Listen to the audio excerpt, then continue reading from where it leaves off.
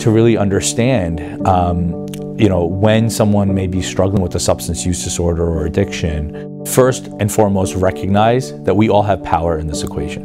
We can rethink and reframe this in the lens of compassion and humanity.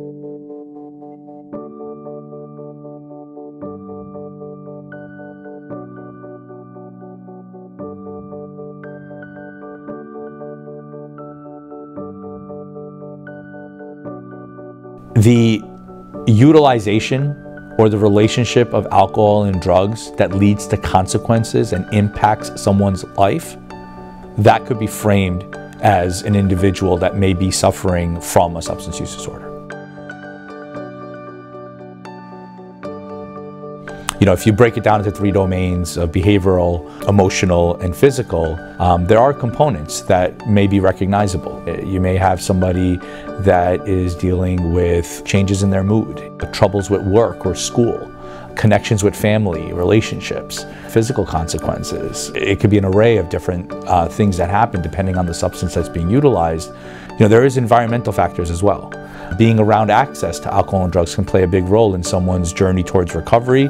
We have to have these conversations to really understand what struggles our loved ones are going through, understand how they're coping with those struggles, and if alcohol and drugs is part of that relationship of coping, how we approach this has to come with compassion and understanding. That's where we're going to be better off in supporting our loved ones that are struggling with this disease process.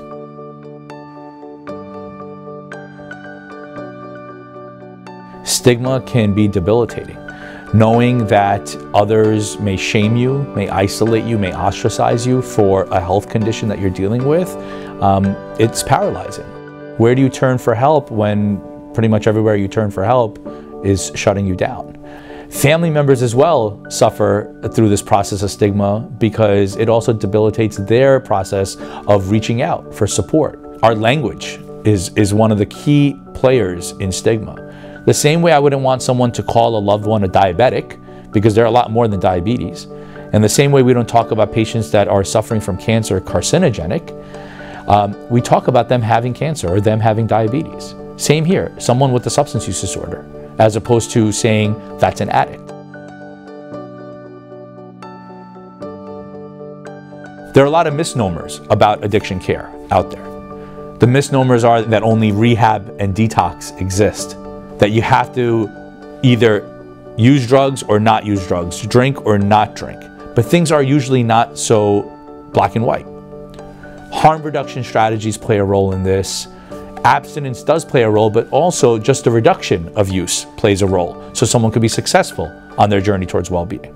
With opioid use disorder, alcohol use disorder, and other substance use disorders, there are medications that are available, but the beauty of the resources that are available is that they can be tailored to the individual's motivations, their willingness, their readiness, tailored to what the family needs are. For some, it may include therapy, group therapy, behavioral change, as well as for some, it may also include medications.